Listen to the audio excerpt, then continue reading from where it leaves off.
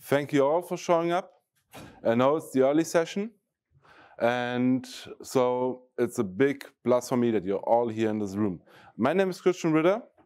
I'm presenting today PowerShell techniques and performance tweaks to you.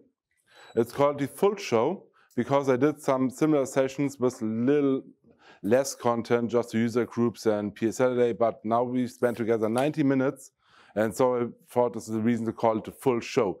When you thought of that I entertain you like dancing and so on, no, not of all that will happen, but maybe if you cheer enough, then I will do a little dance for you. So, but first, before we get straight to the code, we will have to thank our sponsors. I have to thank our sponsors because without them, all of this would not be possible. So they are amazing. I know it's the last day, but you haven't checked out their booths outside on the hallway.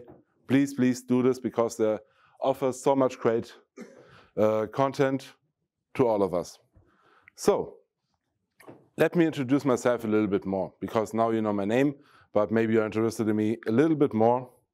And I just started to integrate PowerShell into PowerPoint. How cool is this? Like I said, my name is Ritter. Nowadays, I'm a senior system engineer, so I have to update the property, I guess, but who cares? I'm working for CanCom in Germany. My hobbies are I'm a husband, so more or less it's kind of a hobby, or do in my private time. I'm a father of two beautiful children.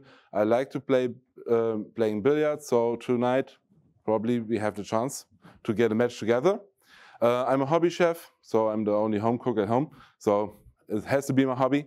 And I do like playing board games a lot. So what I do when I open Visual Studio Code, I make mistakes. I make mistakes all the time. There's not a single day without any red line on my screen. But I try to improve. I try to resolve things. I have a really good Google Through score, but even if this doesn't help anymore, I always head out to the PowerShell Discord, head to the help channel. I really can only recommend this to you to do this as well. I try to make code go fast. I try to improve it a lot. I try to do various techniques, some kind of esoteric, just to see what is the fastest way of doing things, because time is money. And I make code stable. I try to get more techniques into the code, also some kind of different. I reuse things in another way than it was usually expected. You will see it soon after the next 73 slides. So I say this really heavy related VS Code session. So, and I blog about it. I spread the word. I go to user groups. I have a blog. I post it on social media, LinkedIn and Twitter. On the first slide, you saw all my handles. I hope you all take note or already follow me. If you haven't, don't worry. There will be a chance later in this session. Why clicking when I have this? I know why I'm clicking, because I forgot something. I forgot something really important. I'm so good at typing. I can type with one hand. I even can leave the stage. So fast, the computer has to keep up with me. So I believe in demo gods. I raise my hand for demo gods that will all went straight through. Hopefully you're with me. Then we have a great time together, hopefully. A first disclaimer. If I'm the smartest person in this room, I will leave immediately, because I try to learn something new. I try to evolve myself each day. So if anything comes up and I go straight through my code and you say, I know another thing about it that makes it even better or faster. After I went through all of the things inside of a specific topic, yell at me, raise your hand. We can talk about it. If it's too long, I just take a quick note. I will figure it out on my own or get in touch with you all, or the person who yelled at me. And I will also put this on my slides or on my code, so you are able to also get this kind of quality content that we maybe figure out together. So there's a disclaimer on this side. How my code is structured. I try to redo the good, bad, and ugly Italian Western movie poster. I ask the AI, hey, make some, use it with some cats. yeah, it's the internet and cats are mostly beautiful, so there's no bad, or actually there's only good. So, but stick with me, there will be more cats, even if I'm a dogs person. So, you all saw my session, that's the reason why you're here. You probably have read all of the content that we show. Is someone not familiar with any of the topics? You all know, you know this? Okay, perfect. Some raised their hand. Many of you know all the topics. Maybe I can give it another spin because I find some things on the internet, one or two, that are worth to take note of. So hopefully for all the knowledge guys here, it won't be boring. Let's find out. I will talk about technique tweaks, how to make things easier, beautiful, and more stable and better in a kind of way, or let's say other than usual. And we'll talk about performance tweaks a lot. So that's the two main topics I rely on this whole session. So now get rid of all those other slides, head to code. So I had to escape from here. So okay, perfect. Let us start with splatting. You are all aware of splatting? Yeah, good thing. Splatting is nice because when I have a long, unwieldy command, it starts with the AD module, for example, new AD user, and the line goes on, and so many parameters, and I have scrolled through. I'm at the end, I don't know what was the first parameter anymore, the first 15, because it's so long. Then I have to buy a wider screen, or I make use of splatting. That's the thing. Let me get to this code. Like I said, I prepared really long example for new AD user, and my hands are getting too hurt because it scrolls a lot. What was the first 3 parameters, you know? No, me neither. I've written this, so I should know this. Yeah. So let's go back ahead. What could we do instead? We could make use of backticking. Okay, the slide is called splatting, so probably you know that backticking wouldn't be the solution, but there are some examples on the internet. There are some code that is currently active running at any server that make use of it. Don't do this ever. I'll show you in a second why. With backticking, we can align all the parameters just row by row by row, which is kind of good because then reading is probably easier. Then I even have to scroll for a long comment like this, but I'm able to catch 15, 20 at once.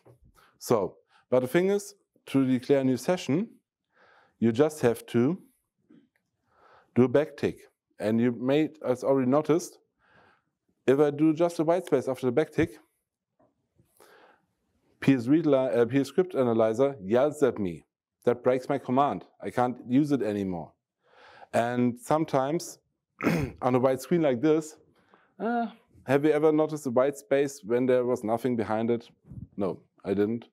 So I can make use of some kind of tweaking VS Code to make use of it. We have seen it already in Kevin Marquette's session of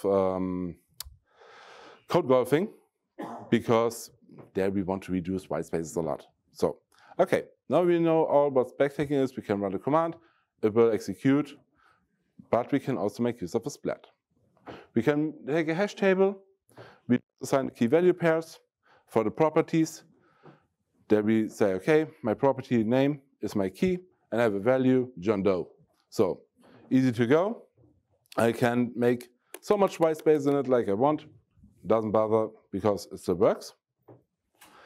And now I just can assign the splat to the command via an @ sign and just get rid of the $sign. And now I'm good, I can use it, it works quite well. But I can also combine it with parameters.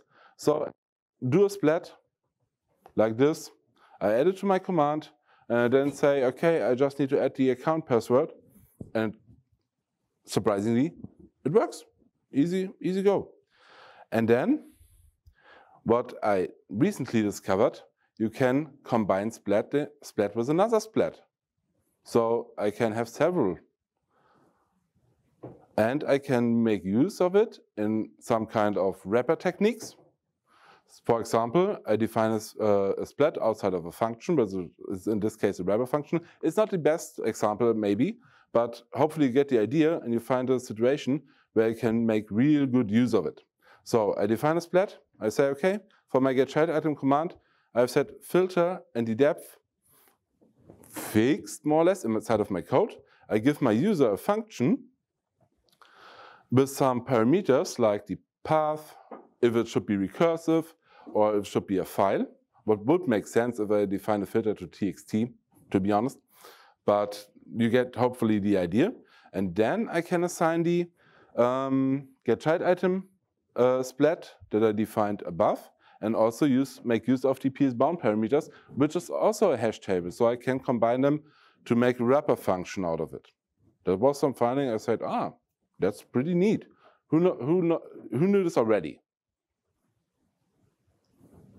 Perfect. Not that many hands. I'm a lucky guy. So let's talk about PSD default parameter values. Anyone uses this? And everyone knows it? Okay. Also, more hands. Perfect. But some not. It's good that you're here. So, Nazanin, hopefully you all know the movie Office Space. If you haven't, you should watch this. It's amazingly funny.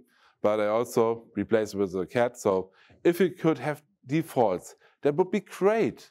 I don't have to care about things that I always do, and I have always to say, okay, for this command I use in my whole script always this one specific parameter, and I have to do it all the time, and all the time, and all the time. And I think that is something I try to avoid because I'm lazy. That's the reason why I use PowerShell at work. Yeah. So let us see some code. So for example, I have a region here that says me there's an invoke rest method command. Invoke rest method commands can also have many parameters like new ID user, we saw already before. But the thing is, I could make use of a splat. We already discovered this, so I could wrap it up and assign always my splat to the command, and I should be good to go. And I really could do this because I do it in the next region. Nothing new, we have already seen this, but then we could make use of PS default parameter values. This variable you shouldn't override with something stupid. I don't think you can't. Maybe Fred could tell me this. If I could assign everything I want to this, or is it just fixed? I just have to push a hash table to it. No, okay, perfect. But you shouldn't override this in any matter, because now I also do the same thing like I would do a splat and would assign a splat. But the thing is, may have been noticed, I can say which is the command I'm using. For example, right here, invoke rest method, then a column, and then I use the parameter name and assign it to a value. Why is this good?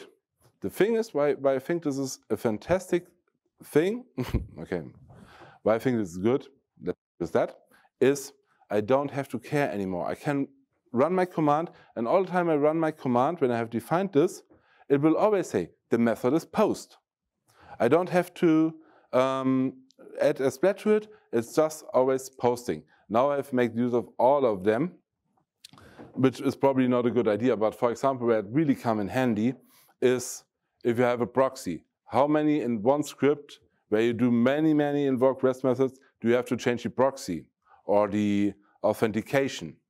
So, but even if I do, when I say, okay, I use my command, invoke rest method, I don't add anything to it, it would use, in this case, for the method, it would add it to this and would make use of post. When I now say instead dash method, I can say get, for example, and it would overwrite the defaults. We can always overwrite the defaults. We don't have to stick to it, but it's a good idea if it's reoccurring a lot in my script.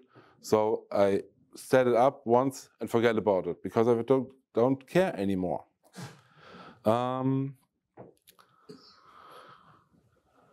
Yeah, that's always useful. Yeah, okay, sorry. I skipped a point. You also can make use of wildcards in your piece default parameter values, which means if I do it like this, invoke dash header alteration and content type, and I use invoke dash wildcard, it would attend the header parameter to invoke REST method, but also to invoke web request, where they say they have the header parameter in common. So I don't have to care any more about this. This was really stunning for me as it's discovered some time ago and thought that's pretty neat. But we have to be aware of, because every other command, it tries to add this as well. So invoke command, for example, he would try to invoke it. Would it cause an error? Raise your hand if you think it would cause an error then. No, because if it's like in the split, if you don't have the parameter for a command, it don't add this to this. But if you have some, did a function on your own, you have written it, and it's called invoke blah blah blah, and it has a header parameter, then probably things go south. Yeah. Where I make use of it all of the time in my profile. For example, just as a good example, maybe you want to take it with you or not. I use it with the install module and the scoping. Let's say the scope is the current user, and I load clubber and even export CSV no type information, because we all one point had the situation in PowerShell 5.1 where we just exported a CSV, and there we got this little line which type I exported to my CSV before the whole content of the CSV files comes in. And yeah, with no type information, you can get rid of it. And so I don't have to care anymore. It feels now PowerShell 5.1 really like PowerShell 7, just for this command. So let's go ahead. Anything new for somebody? Yeah. Oh, wait a second. I'm not sure about this 100%. Usually I could, no, I think I could assign, Fred, maybe you could help me out for a second. Yeah, I can repeat the question, of course. I was asked if this only is applicable for function advanced functions. Okay, Corey said, okay, we could use it also for executables. I don't know this right now, but like I have said, I will take a quick note. And I will get through, I will add it if I have the solution for this, and then just get it from GitHub, okay? So then, now we do some performance testing, but I guess we are already here for the performance parts. File reading. Reading a whole file from line 1 till the end. Which methods do you usually use? Shout at me. Maybe you heard something that I'm not using. Get content. Perfect, amazing. Something else? Read all text from the from system.file. URL encode. Oh, nice. That I didn't have on my screen, so thank you. Stream reader, perfect. That was what I want to hear. I know some guys know, or some people here already know, which techniques I will now show, because maybe you have heard or not of the switch. That switch has a file parameter. I'm able, I have some, yeah, that makes clicks. Okay, perfect. Switch has a file parameter. In the parentheses, I can just paste the plain file, the path of the file. And in the default section right here, it will iterate through all of the lines, and I will do an assignment in front of the switch statement. Then it will just push all of the lines to my variable, and I've read the whole file from line 1 till the end. So the question is now, what is faster? Because we're talking about performance here.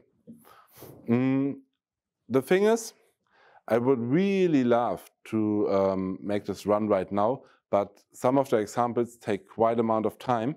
I will just show you how huge my huge file list is that I have prepared here. Is also in the repository. So it's kind of large, yeah, I tend to say. So you get the idea why I'm not doing right now the whole performance test on my own. If you haven't heard of the measure PSM command, after this talk, go to head to Fred, have a talk with him. Is in his PSM development module? Yeah, and he will probably talk with you about it for, if you say, please stop. So, so it's really nice because then I can define my tests here with just a simple hash table. I just give it a name, and then I do the execution inside of the curly brackets, and then we get hopefully some results like they look like this. So it's really structured. I see, okay, who's the winner, who's the fastest, and file class in this case is the fastest for my tests. I also did this. I didn't expect the other one. Why nobody tell me? Like we already see or heard, get content. I define the path.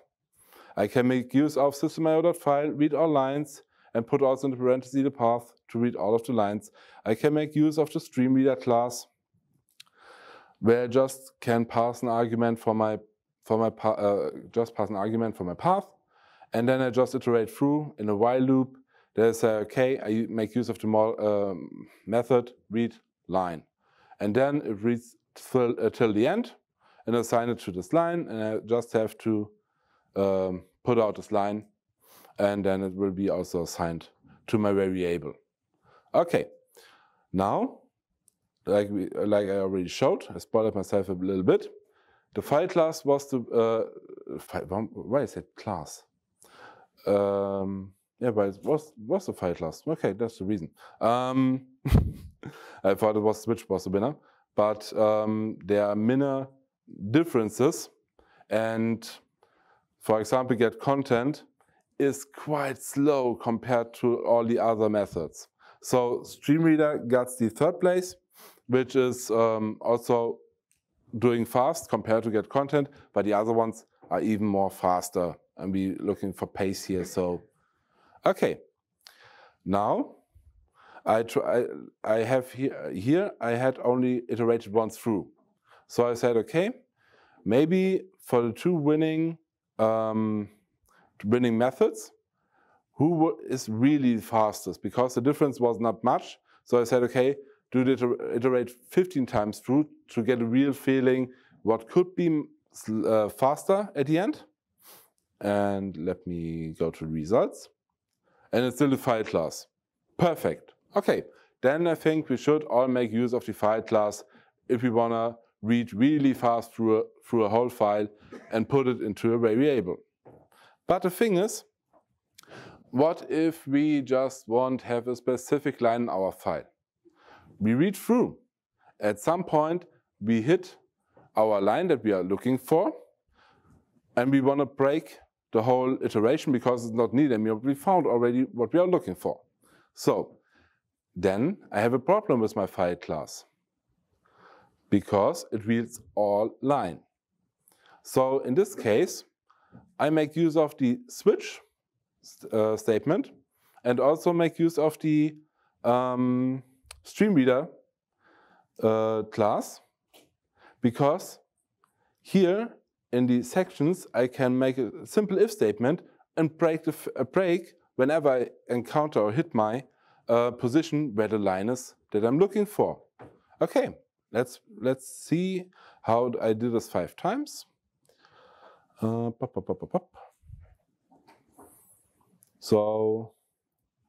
I have my huge list of random objects. Because I just look into the thing, and here just to get a random. That was the reason I just had to find one random line, which is really at the end of the file, just that I have to run through. So then I said, okay, for the default statement, I put up an if statement, like the random line, I push it to my search variable, and I break the whole thing because I found already what I'm looking for. But I can also do this in a case, because then when I just put it in a case, I don't have to use the default anymore and make an if statement. Yeah, it's pretty neat because I don't have to define. It's already there. Why not make use of it? And for the stream reader, I did the same thing in the while loop. If I encounter this specific line, just break and push it through our search variable. So just a little quiz. What is the fastest? What you're thinking? The switch case, switch, or stream reader? Just shout. Okay, mixed feelings here. Okay, then let's get to the results. It's the default state. I don't know why it's the fastest, but it is the fastest. And it's, yeah, more or less, yeah. So even the stream reader is fastest instead of doing this with a case. So it was a big finding for me, because once I looked through Google, through search like thingy, and said, okay, I need something to read a file real fast, and I just hit up the ways we already were aware of, stream reader and system.io, okay, and I go to Stack Overflow, and there was just a sub command saying, hey, have you ever used the switch command, because it is really fast and it doesn't get many upvotes, but I thought, okay, let's do it, and it turns out to be really great in this kind of situation where I just need to find a specific line in a large file. So let us go to try catch, some basic error handling. We all have done this, hopefully. If not, you will learn something really good now. Back in the old days, I encountered it online often when I searched for specific things. You can make use. Job also presented it to hopefully all of you. It was a really good session on Monday. There's the dollar question mark variable. You're all aware of this? No. Okay, thank you. Then let me explain it to you all. The thing is, if my last command did succeed, this variable becomes true. So, which means I can make use of it now as if this last command was successful. Why? It exists for this kind of the path that does not exist. Maybe it exists, so yeah, it would say, yeah, we did a good job. Otherwise, no, it does not exist at all. It's short, it's quite handy, but it's not real error handling. Yeah? So we could then use a try catch instead. With get child item, like the path that does not exist. So what would happen? The path that really not exist, I can show it to you. If I'm smart enough to make this for a second a little bit larger terminal, it does not exist. Why? What would you expect what will happen now if I run the whole try catch?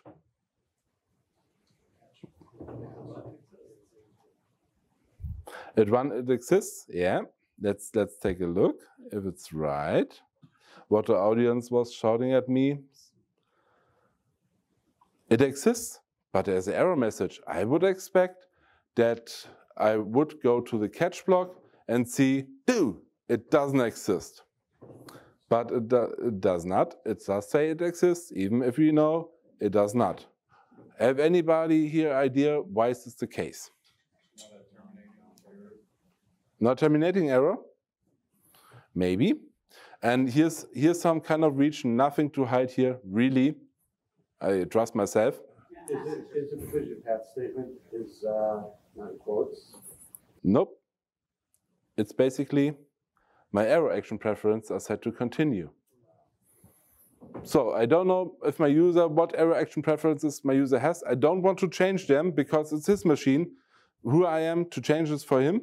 So we have to find another way. But before we find another way to go really into the catch block, let me introduce you to finally. Who have heard of finally? Many hands, perfect. So at the end I have a really good example how to make use of it. Little spoiler on the side. So, like again, get child item, why they exist, do it doesn't exist, and finally, I'm done. So we will encounter the same error. We will not go to the catch block at all. But let's see what's happened when we now execute this in our terminal. It exists, and it writes to me, I'm done. Okay, perfect. So it just went through the try, and even when it succeeds, it goes to the finally block and yells something at me because I told it to do so. Let's get fixed with that we are not reaching the catch block. I just can make simple use of the error action and say, stop. Every time I have an error, please, please stop. So I don't change the preferences of the user. I just tell the command, if I encounter an error, stop, please, immediately. So let's test this out. But we will head to the catch block. And we have a return statement in our catch block. But we also have a write host here that says, I'm done. Should it not stop by the return statement? Not at all. Because it's somewhat of, I like to say, cute. It's cute in this way, as it does the, how to describe it pretty well, or even so that I'm able to tell you. When I run through the whole section here, I go to the catch block, but the terminating error, the terminating statement, in this case the return, wait until the final block has run through, and afterwards we go to the return statement and we are done with our function or our script, whatever. And that's the whole thing we have to be aware of, but we can make real good use of it. We will see it shortly. But before this, we also, because may you have noticed, the error message is gone. We know there is an error, but which error we had? Because there are sometimes more or less beautiful messages that tell what we have done wrong and we could improve on this. We don't see it anymore. We have to bring it back.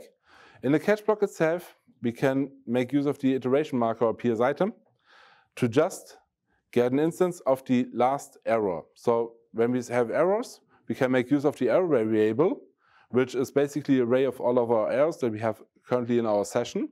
And the last error is always the index pointer 0. So it's always a representation of that error index. So we can make use of PS item or PS item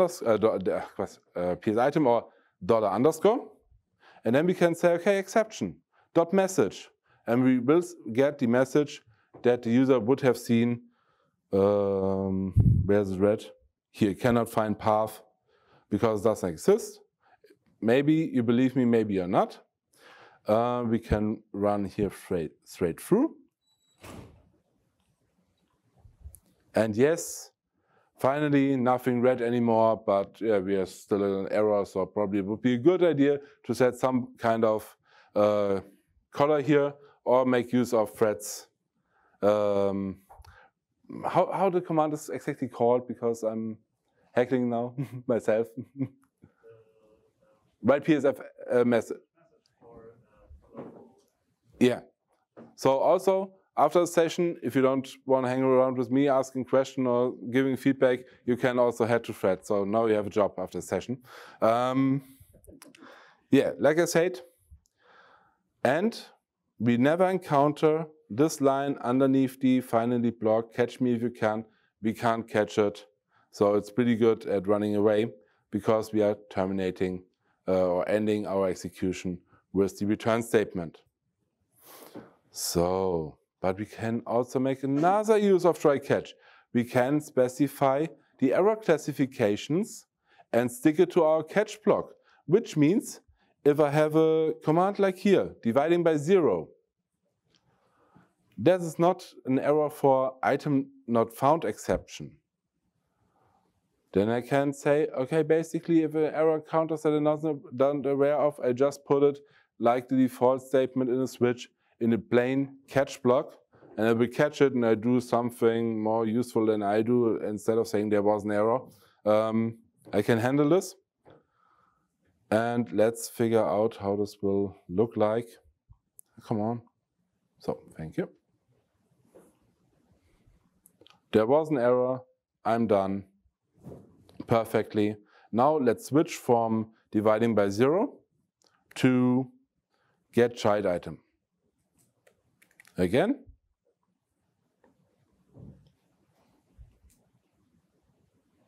Ooh, it does not exist. Yeah, it does not exist. So perfect, we are good to go. But how do I find such information like that is item not found exception in system management automation? Yeah, sure, I'm brilliant. I know this all from my own. No, I don't. I just make a quick search because I can make use of the error itself. I can say go to exception, then I get a type and I get a full name. So when I ever build up a script and I counter by testing some errors, I just do this and could make my try catch really useful instead of all put to the catch and don't know which error I'm really encounter. So I've promised you I have a really good real-world example. Temporary files. Who makes use of temporary files? Yeah, raising some hands, good thing. When I do the command new temporary file, I will get a temporary file. Thanks PowerShell, you're so verbose. Now, when I do something inside of my try block, I create a new temporary file, I throw an error, I got to the catch statement, I shout at the user there was an error, I return, the temporary file is still existing. Maybe we should delete this so we don't waste any space on the hard drive anymore. And then I just can say in the final block, temp file, remove item, and the system is clean again. For me, this is a really good example and a really good use case I make use of all the time. Who had something was now new to him or to her? Thank you. Thank you. Okay. Now let's talk about validate sets. We had a session at YAP. He was also talking about validate sets.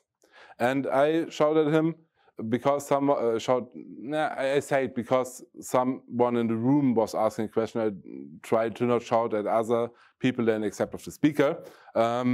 He was asking something about the validate set, and I said, you can think of a door bouncer. He says if something will let you in or not. And this goes for all parameters. And as we had yesterday, waistcoat Wednesday, I thought this cat really needed a good vest. And you have missed this out this year, next year, make sure you bring your vest. So, okay, that's something for the room, not for the record. Okay, with the validate set, I can specify some values that I'm allowed to push to my function as a parameter. Like here, A, B, and C. What would happen if I run this command for my function test validate set test D? What? I have heard an error. Okay, perfect. And yeah, I get an error. It's clear. It says the D does not belong to the set of A, B, and C. Perfect. But did you know I can assign a default value that is not in the validate set? Some people making like this, perfect. Some people looking at me like, what is he saying? Okay, it's also fine, but please stick with me. Yeah, the thing is, I'm the owner or the master of my function. I can assign inside of my function to it whatever I like. So that means also I can break my own things. And I'm good at breaking my own things. I don't want to break my own things. So I have to find another thing for this, for me. So now this is also some kind of, you don't have to do this, what I'm saying now. I just say why I think it's good you are free to take with you whatever you like, except of my notebook, me, or my travel buddy. So, I could define an enum. Anybody does not know what an enum is? Okay, with the enum I can, for example, in the .NET language we have several enums that we can make use of. For example, system.dayoftheweek, and we can iterate through or get the names of this enum by saying enum, and then use the function or the method get names, and we see what is inside of this enum. Is just in this case a collection of strings, basically. Yeah? And like in this case, we know now, okay, it starts with Sunday, and we go till Saturday for this enum. So let's make use of it, because we also can assign it as a for our parameter as a type. This enum with test value set with enum, and I just do this. So what will happen with my first command? I hopefully spelled Wednesday right. Yes. What will happen? It will just return Wednesday because I tell to do so. What happens when I say, okay, West Code Wednesday? Because it's not in this enum. At first it gives me an error, and then it says, okay, what you are trying to pass isn't valid, but try something of this down below here, which is quite useful for my understanding. So that's a good thing, but are we able to still break our own things? I define here a custom enum with A, B, and C, just basic strings. So, and I can assign it as a type for my parameter. And I can also here assign a default value. What will happen?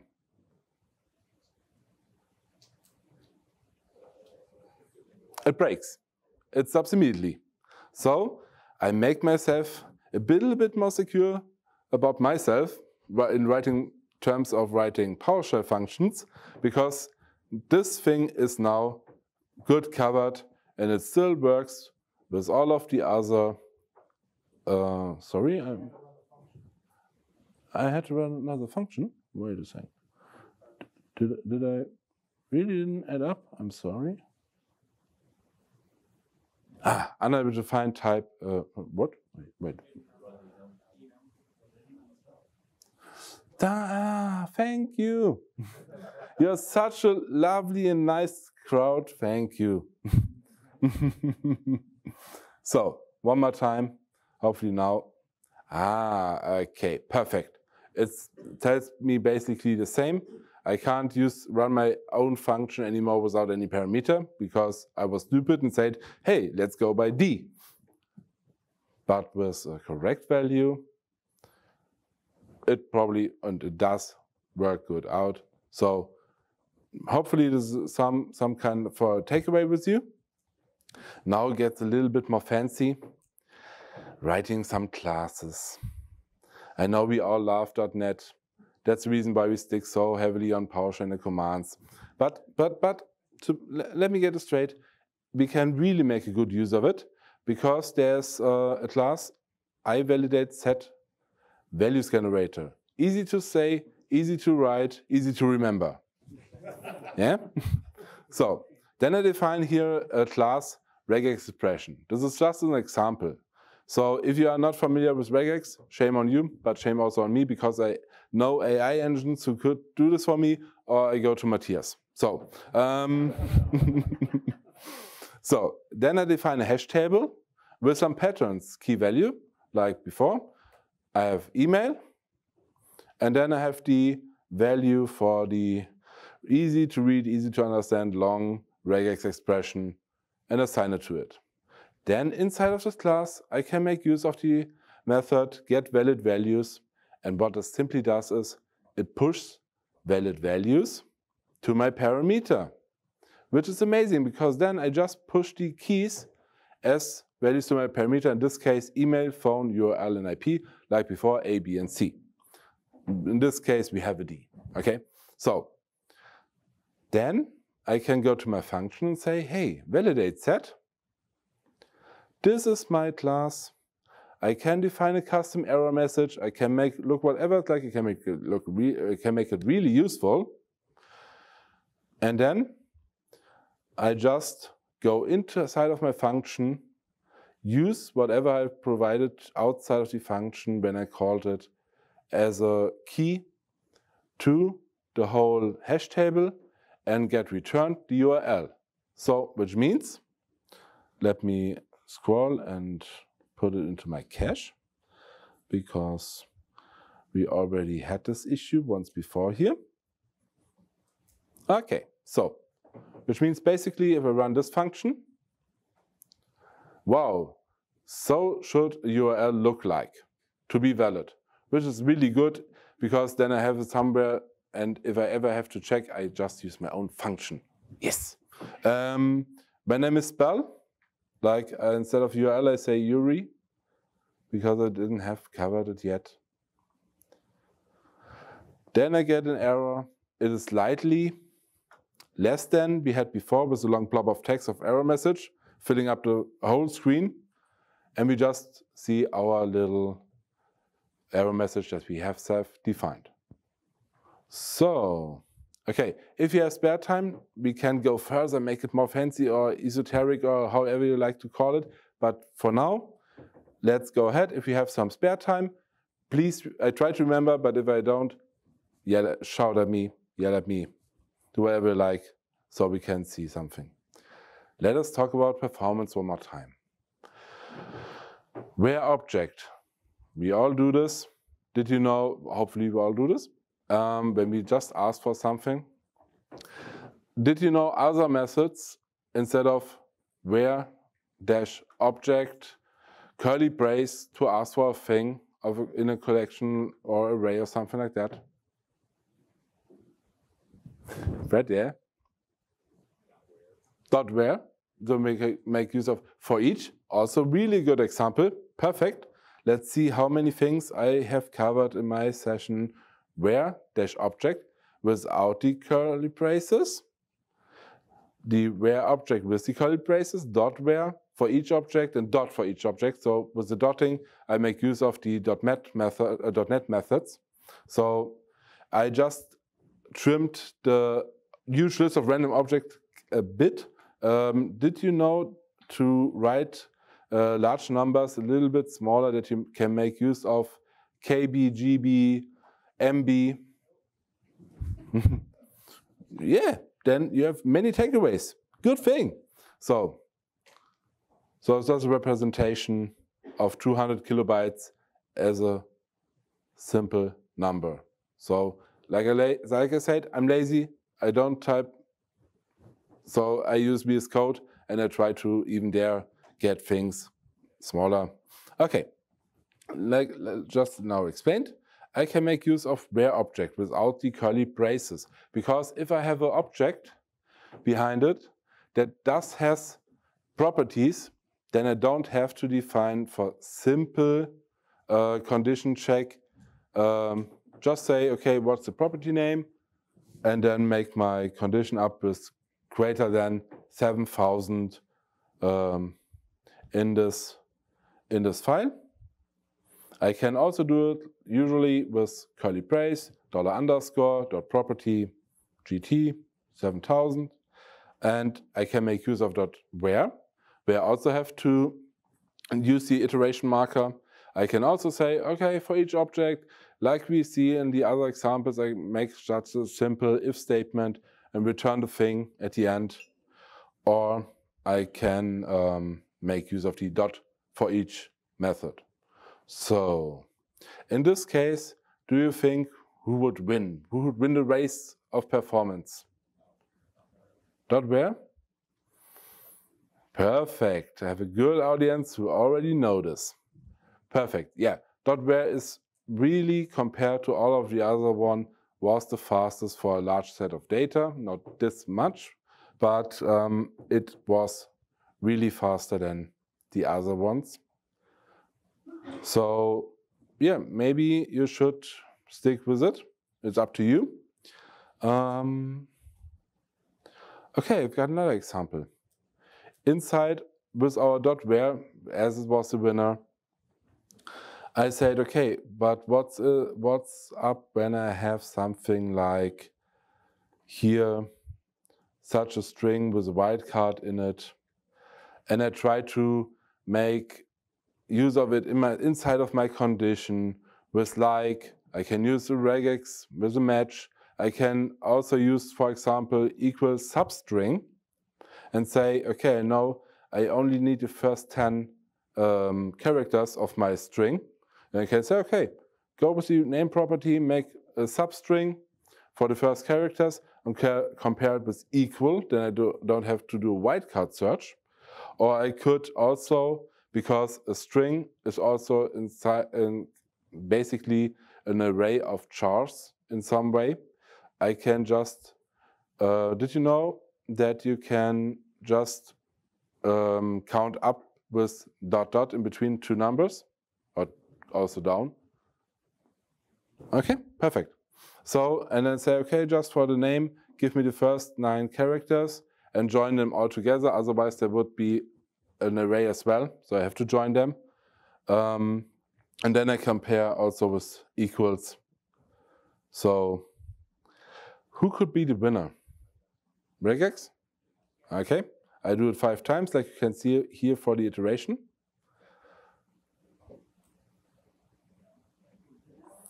Yeah, and it was like. There are not many differences, to be honest. It was just for my own, what is the fastest inside of condition? So there is not many wide span of performance things. And like you can see the equals with, okay, let's make use of the array and do a join. Of course, I do many things inside of it. Then basically to plain compare to something, it is kind of what's slower. But I just want to know if equals or like in any way is slower or faster. So yeah, that's the whole thing about it. Let me see if we should go there. Yeah, then I wanted to know what's here faster by going again to the name and saying like, I just have to click on, yeah, we have plenty of time, perfect. And I just wanted to know, okay, when I just have the whole string and no wildcard in it, what is somewhat faster? Is it wildcard, the string wildcard, or is it just like and the whole string without any wildcard? Or if it's even equals, and I just want to know what was faster. Any guesses so far?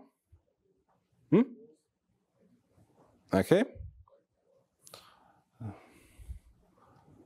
And it is equal, because then he has not to compare it like search for any wildcard to make use of it inside of it. It's just plain, is it this thing? Yes, perfectly.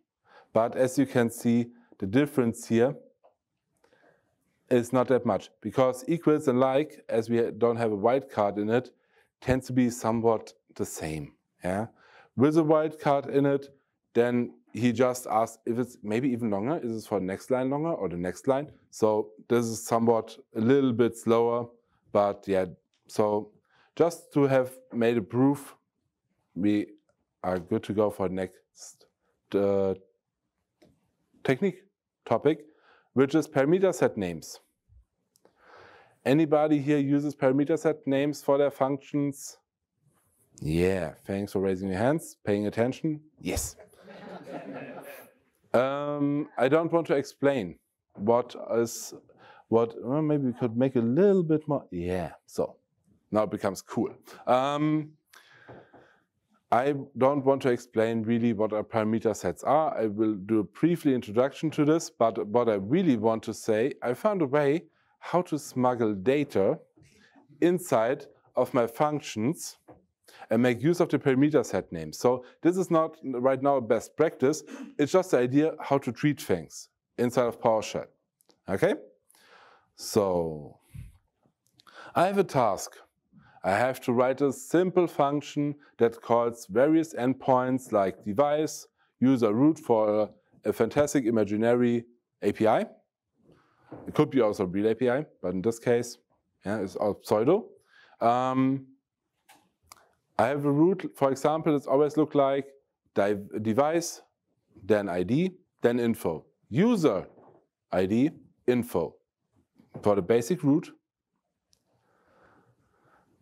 So let me show this. What I would come up with. Usually when I could do a validate set. I can go to my endpoint. I say, okay, it's device or user. Then I have the type, I have the ID, and I have the info. So I call the endpoint. I'm good. The user just has to say, okay, I go for the type with device. Okay, perfect. We are probably fine. We can do this. There's no shame. It's just simple usage. Perfect. We can make also switch statement out of it. We can assign it to parameter set name. So we aren't allowed to use both. And the user don't have to type as a parameter. And then what was it? Control space. I have user and devices because I could have many more. I just can say, okay, dash, and iterate through tab, which possibilities I have here. And so I have also the name. And that's the reason for a parameter set. You can just make use of one of it at a time. So I can make use of it as well here. And then I can make use of the parameter set name, because this, in this situation, is currently our route. As I said, it's user/ID/info. So with ps command-let variable.parameter set name, I really directly get this. We can make a quick example if you don't, in case you don't believe me. Because, like I said, I don't trust myself. So why you do?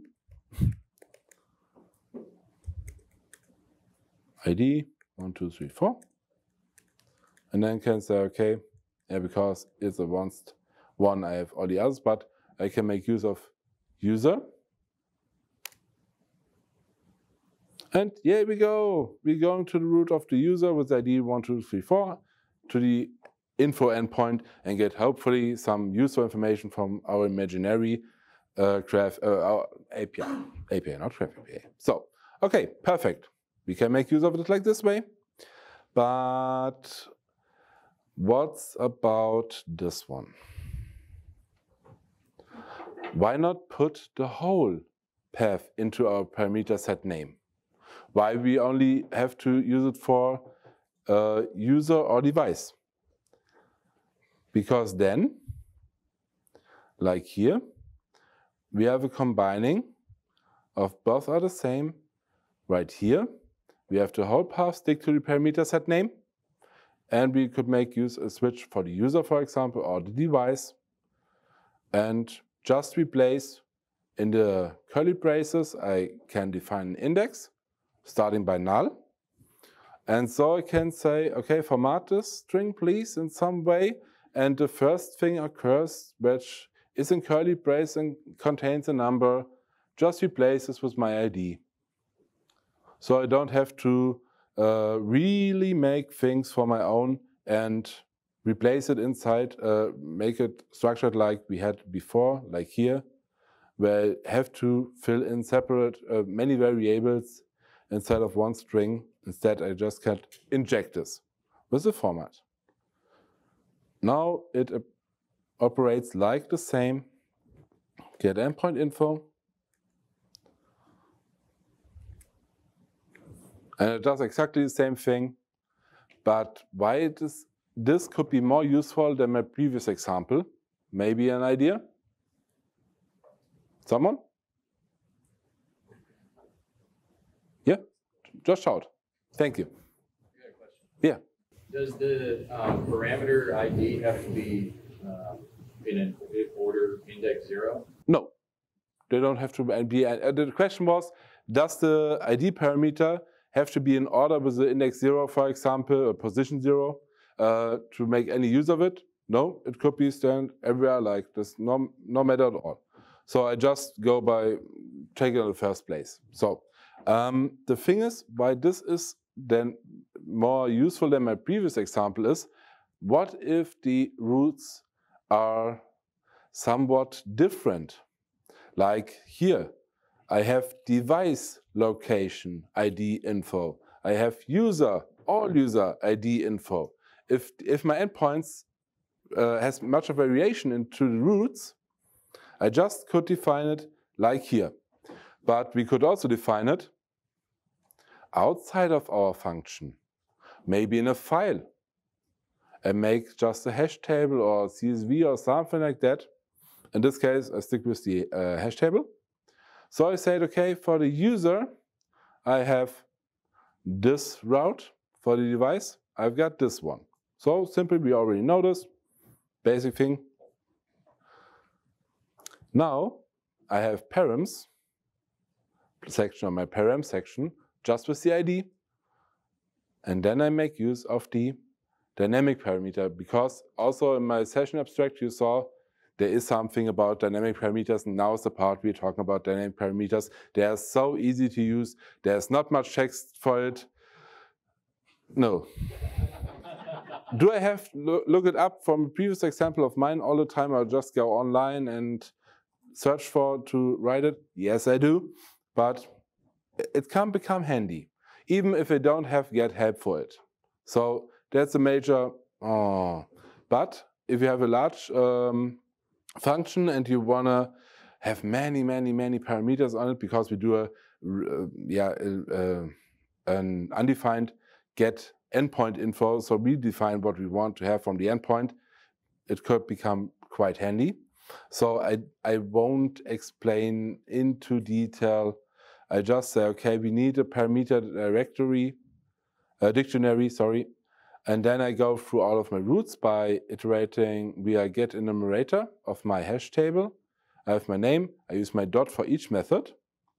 Then I say, okay, here's a parameter attribute. And then I send parameter set name by looking for each key that I have and say the name of my parameter is the value of my hash table. So like we have seen it here before. I just want to recreate what we have already here above. And that's the major thing about this. And I say it's mandatory. And then I need to define attribute collection and add this parameter attribute to this collection. Then I define my runtime defined parameter with just the name of the key. What kind of type is it? In this case, it's a switch. And then I added the attribute collection. And for my parameter dictionary, I just add what I've archived so far in this construct, how to dynamic parameters basically work. And afterwards, I return just the parameter, the dictionary. And then, like, we can run it if you want for another time, because that's the last example. And I make sure I highlight all of the things I need for this. So, like again, get endpoint info. I just should. And just basically works the same. Like I said, this becomes handy when I have a bunch of different routes that I need to assign in any way. Then it becomes really handy in my point of view. So this was some kind of what are parameter set names and how I could make use of it.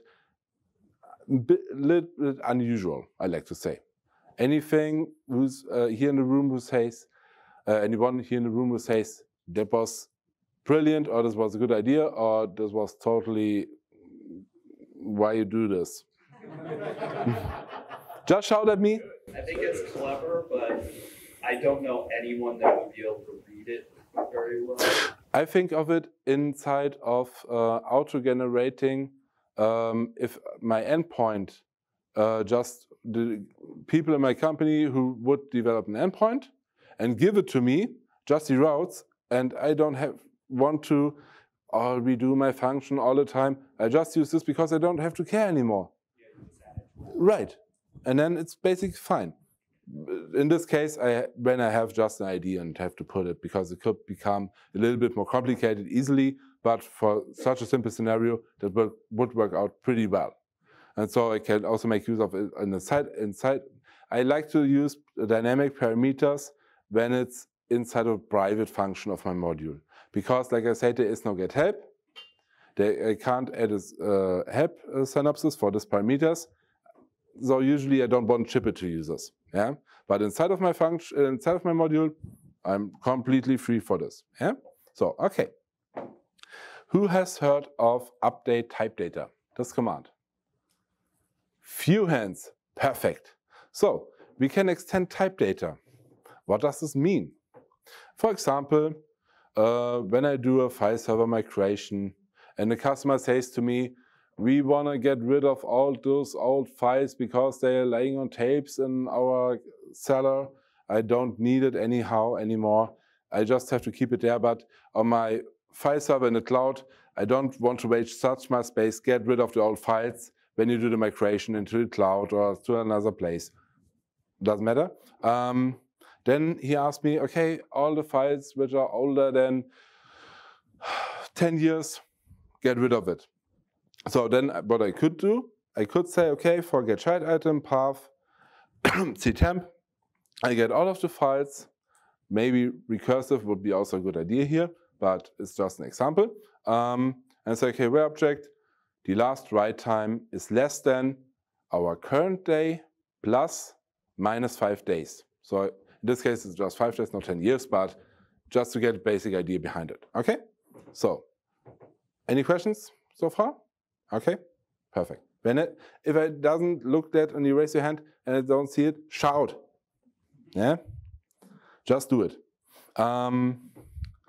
What I can make a function out of it and assign it to a variable. So I just have a parameters section. I say, okay, that's the days.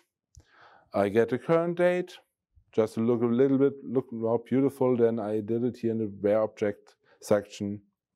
Then I get older than, and who knows what happens here, because this is relying on PowerShell 7.x and not PowerShell 5.1 currently. There's a ternary operator, correct. Thanks for this input. It's basically if my last write time is less than older than, if this is the case, marked by the question sign, by the question mark, yeah. Then we say, okay, it's true. Otherwise, by the column, we say it's false. So now we come to the fun part. We have here an extend.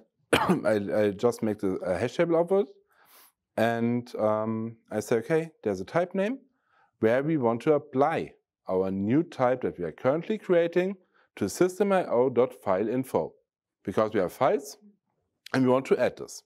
So we have a member type. We can make it a script method. Just let me take, because talking through 1 hour, just need to refresh. Okay, so then we say the member type is a script method, which means it gets executed when it gets called and the object will be created. So it's not that way of static beforehand. Yeah? So then I say, how should I call this in anyhow?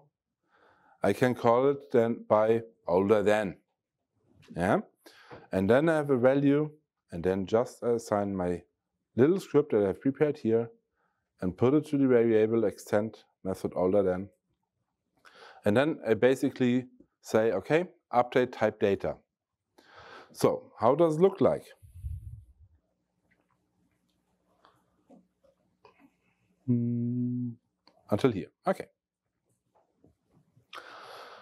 Now when I say get, sorry,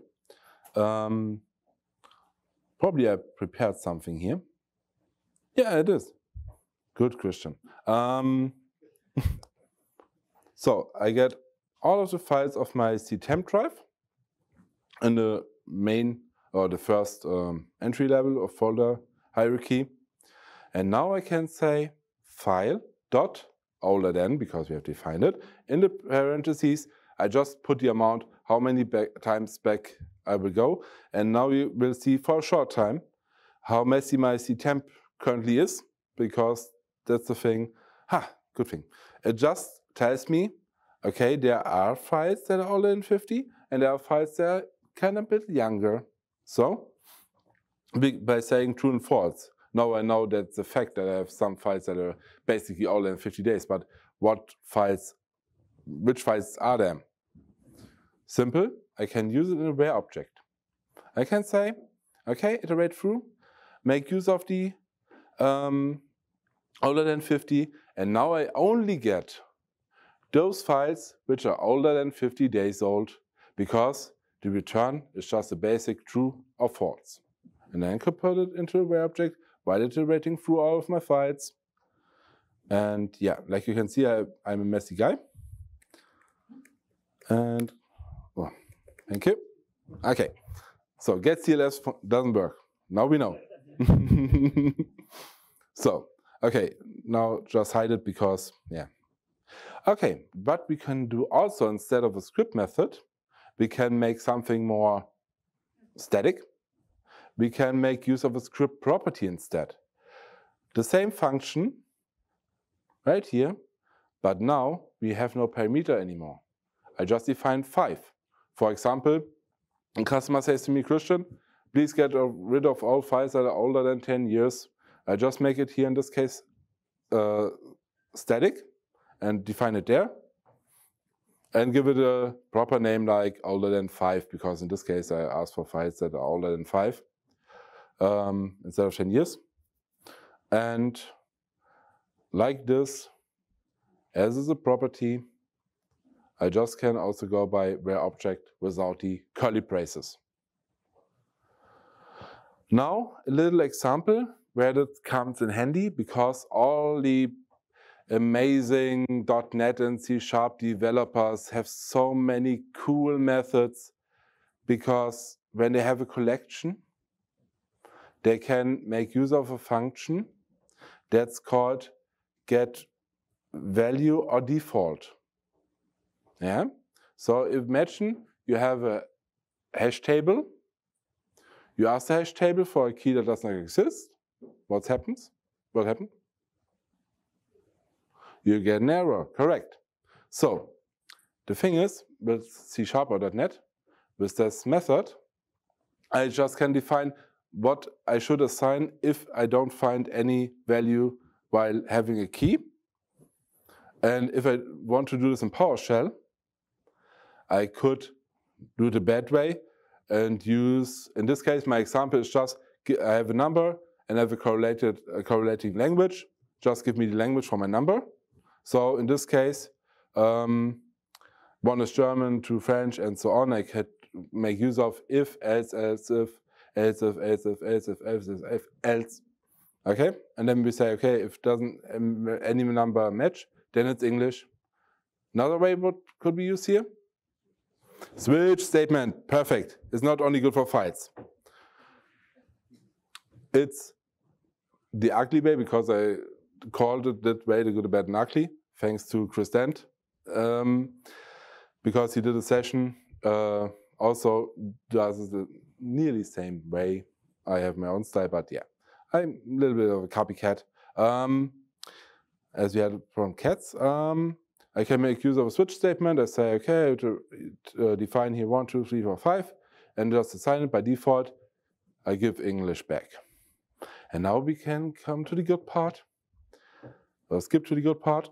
I can make the same function, like all the C# and .NET developers already have. Get value or default, where I just say, if my hash set contains a key, return the value of the key. If not, return a default value. So, like the same way before, we define our splat, we make use of the script method, we update our type data for system collections.hashTable. Now we have our number, we have our language table, like before, no English, and then I just can say language table get value or default. In the parentheses, I give it a number, and if it don't find this, please use English. Because now I have to define this one first and can make use of it all the time. And I think this was pretty neat discovery for me, because I make use of it. What are your thoughts about it? Thank you. So 15 minutes to go, perfect. I'm so lucky that I filled my bag with so many topics to show you. Performance again. Get max value. We have a large array of numbers, or for example, it must not be large, could be also somewhat smaller, like 1, 7, 15, 9, 3, 2. How you would get the maximum number out of it? Just shout, be awake. Measure object maximum as a parameter and then get the maximum property. Another cool way, sort object is also good, because then you can say sort object descending, select first, and then you get this, okay? I also aware of those both, but I did some code golfing and was testing around because I needed to get the maximum number out of something, and I was like, there's a mathematical approach which I can utilize to do this. Because if I just ask, imagine a whole array of numbers, I iterate once through and say, okay, at the start I say the first number in my array is the largest or the highest number. So then I ask if the next number is larger than the first one, or higher than the first one, then assign it to the largest number. And just go through once, and then at the end, I have assigned the largest number or the highest number to my variable. That's what would be the mathematical approach here. Yeah. So for this test, because James Brundage did the bench press module, I don't say that I think this or that is better. Both exist. I just want to mention both of them because I like James, I also like Fred. So it does basically the same thing like Fred's measure command in some ways. Maybe they can compete and say which is better, but yeah, no, not right now, who I'm to judge.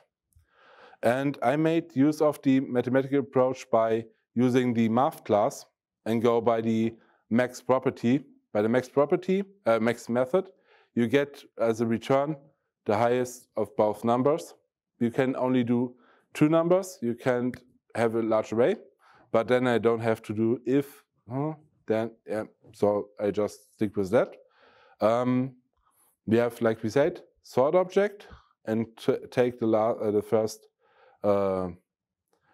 item out of it. So I just try to avoid to make it also descending to make it a little bit more fast. And we can make use of measure object maximum. Did you know when you say in an index -1, you get to the last element of the array? Perfect. Okay. Then I defined some data for it.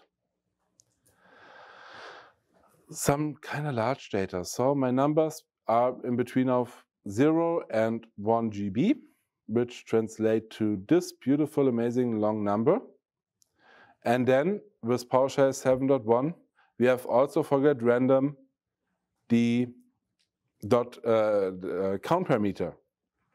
And I can say how often I need a random object inside of this scope, which is quite handy if you ask me. So I have a really large array, medium, small, and tiny with just 100 items in it, numbers in it. Okay. So let's analyze it. This was, like I said here, this was what I tried to explain. Probably I've shown you, but it is in the code, so take use of it if you like to. Here I did it with the scanning. So, and here's the mathematical approach. Perfect. Now we come to the tests. The math, the sort, and the measure.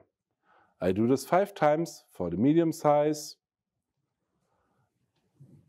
Who would be the winner? Math, okay. Not my favorite subject in school, but in this case, yeah, it's compared to the other really fast. Sort is really, really slow doing this. You can do this, but if you can do something, it doesn't mean you have to. Be always aware of that. So, what's about our small size? Our small size, as a short remember, we're up to this number. What do you think what happens when the list becomes really shorter than the example before? Any guesses? Same? Okay, I hear it same. Yeah, totally. We should stick with math. For large size, still math. As we know, if little or less tiny and large, math is the best. Probably for larger, it would also be the best. But let us look how better this turns out if it increases in size compared to medium, compared to large. It is somewhat the same, I like to say. Now our tiny size, our only 100 items. Any guesses? Math? Because math is the solution, is the key to everything? Nope, it's measure. So yeah, good takeaway. I just can't say one solution is a solution for all. I just always have to remember to test my things out if I really want to take advantage of performance. Then I have to test my data, I have to check my data, and then I can make tests and then see, okay, in which situation what fits the most or the best. So in this case, it was, like I said, not the math approach. And we have 8 more minutes. Okay. Every time you have questions, just shout them, okay? So, parameter validation with JSON. Ever thought of this idea? Raise your hand. You have thought of it. Yeah, okay. Perfect, Fred. So, let's play some Powerball, or Lotto called in Germany. So, SAS basic principle, we can make here use of a validate set, we make use of a JSON schema validation, and we make a performance test afterwards. So what does our function has to have? A name for the player, an age number that is between 18 and I don't want to say 99 years old because what I would exclude some people and I don't know how the medical situation on this planet would evolve, so I go with int max value number for years. So, and I have numbers. I have an array. It must contain 6 numbers as we're playing Powerball, and they have to be between 1 and 69. Haha. Sorry. Okay, now let's keep on. Okay, so how would the function look like? We have our string. It must contain something, so it's valid, not null or empty. We have to have our age, which is between 18 and the max number of int. Maybe I could show it for a second. So we have a max number value for integers. If you go above, go with int 64 or big integer or whatever you like. But in this case, that's probably enough. And then we have our numbers. We have a validate count from 6 to 6, so we need 6. And we have a validate range from 1 to 69. No laughing at this point anymore. And then I could make use of schema, JSON schema validation. And there will be today a good talk by James, who just have a talk directly about this. No, this wasn't. No, I'm sorry. Oh, I have to find a schedule, but there was a good, was a good talk about this. So, okay. So we have JSON. We can just define a JSON schema hash table. I always have to look it up, or let's generate it for myself. to be honest, but I could define the same things like I already did before. I can say I have properties, like the name, it's of type string, I have the age, which is an integer, I have a minimum of 18, maximum here is always the maximum of the integer itself, so I don't have to define it, what is good, but compared to the size, the other one is a kind of bit smaller, so quietly more useful. Then I have my numbers. I have a type of an array. I say what's the minimum, maximum, what's the minimum number of items, what's the maximum number of items, 6 and 6, so we get 6. And I can say what's mandatory by saying what's required, the name, the age, and the numbers. And then, now comes the fun part. I take my PS bound parameters that I've defined above, name, age, numbers, without any validation. I say, convert please this to me to JSON. The depth of 6 is not required here because we don't go so deep into this JSON, or does we? Probably does. That's the reason why I put it there. Test JSON, and then we can pipe it to test JSON and say, please test our JSON against the schema if it's valid. Like here. And then can say, okay, this is my hash table, convert this also to JSON and test it please for me. And then you get probably any kind of feedback or not. Let's see. Okay, for this, let us pace up a little bit because we may be running out of time in a few minutes. So just put it like this. I did? Okay, perfect. So, region usage. I define the splat because we already know splat is key, or at least splat is good to use in some situations, so I make use of it. I have a working splat which will fill all the requirements, and I have one that's failing because 67.7 is way above 69. Okay, let's test our two splats against the whole thing, or the whole functions that we have created before, or saw before. Just start by a new Powerball validate set, so without the schema, JSON schema thing. Works. Complaints that the number 677, no, you are not allowed to do so.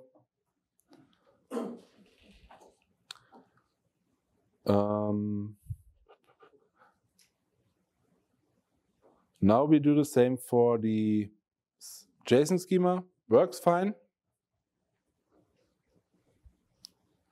We get a slightly different error message from our schema template, but we also able to see this anyway.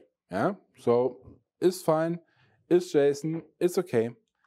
But the thing is, before we start taking a performance tour, or we have to skip it for now, because time runs out. What is if I have multiple made mistakes in my splat? Like I said 677 and only 5 numbers. What would happen by just the validate set? How would the error occur to me? Just the first one that appears. That's correct. Let's make a first quick test. Just get rid of the 5.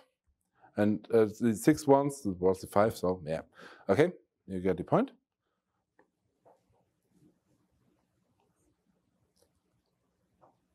And now we do the bad thing for our validate set test. Yep, it's only complaining that 677 is too high, but not that the amount is slightly less than we need to expect instead of these 6. So let us do this once again with the schema validation. We get 2 error messages. So when I think of debugging a thing, and I just want to know, okay, what would be an error for which situation, then I get shouted at once with all of the errors instead of trying it again. This could make useful. It's a pain to write. There are useful tools that help me for this, AI. And Anybody has some bullshit bingo? Okay, no, good, thank you.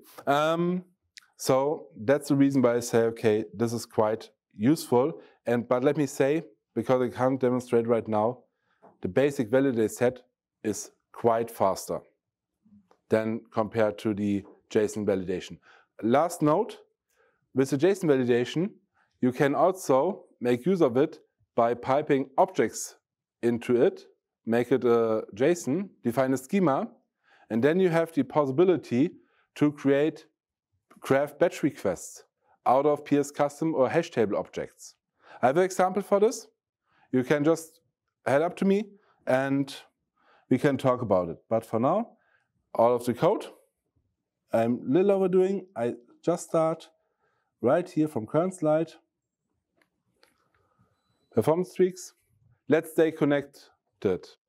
Means some people might want to scan a QR code if they really are into, let's talk with him, he seems to know a thing or two. Or you just go by Linktree, HC Ritter, because that's my handle basically everywhere except of Twitter. So, one more time, thank you all for your patience, for showing up this early, for how many here in the room, and for paying such a good attention and integrating with me. Thank you.